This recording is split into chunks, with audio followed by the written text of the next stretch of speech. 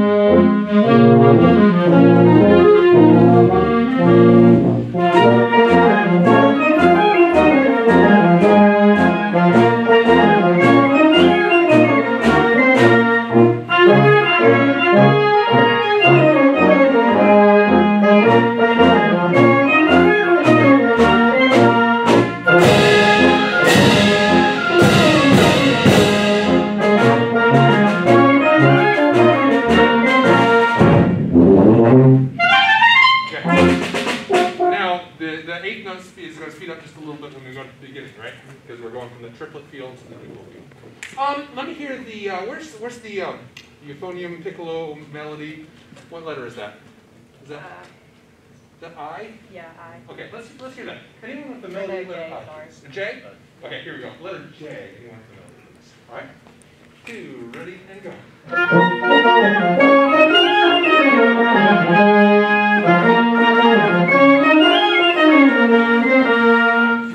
Not bad. Let's have that a little bit more connected. Okay.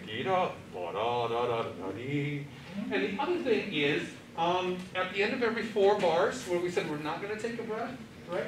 Some of us are doing a great job of intensifying that note. All right. Let's see if we can all do that.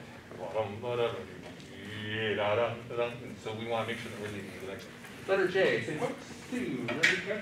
And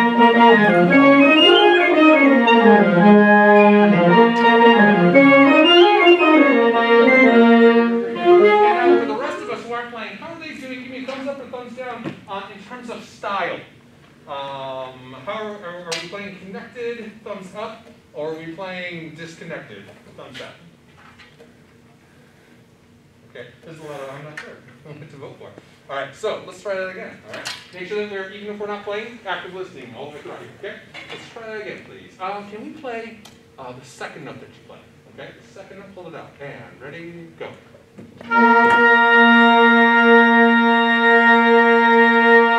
Play the first note, and then hold out the second note when you get there. 2, ready, and go. That second note tend to be sharp or flat. A little on the sharp side. All right, so darken that sound a little bit, bring that pitch down just a little bit. All right, here we are. Letter J, moving on, please. 2, ready, go.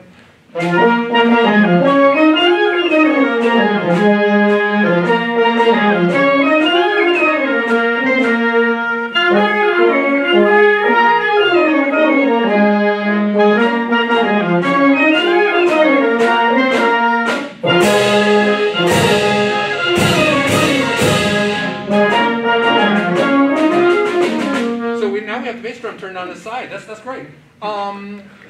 Do we still have a hard mallet? Do we have a wooden mallet at all?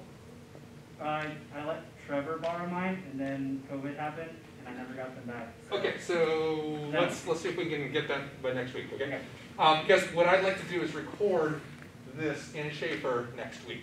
Okay, we're making really good progress on this. All right. So let me see here. Let's go to the 9th bar of J. And the melody, all of a sudden, the euphonium drops out. Yes? Please play that if you got that. All right. And then let's find the lowest voice. So this is anyone in the room that goes 2, ready, and go. Right,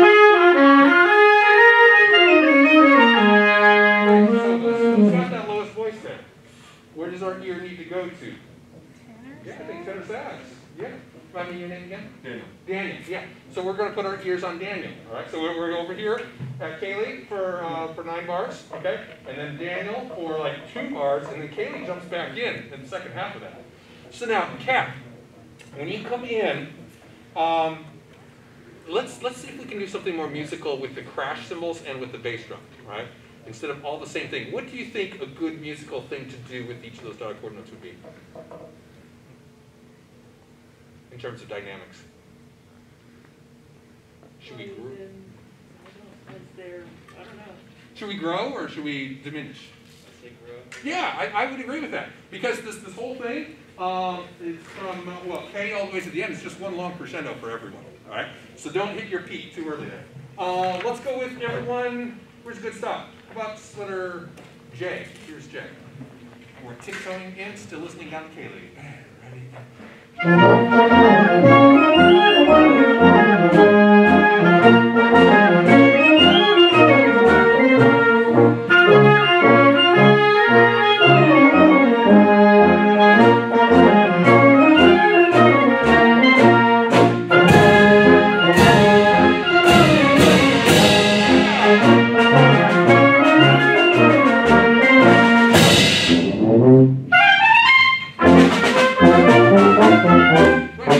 Yes, I like that a lot. And you know what you did is you encouraged the rest of the band to not die away the last 4 bars of this Cloudy Banks melody. Okay? Nice job. Let's see here. Jackson?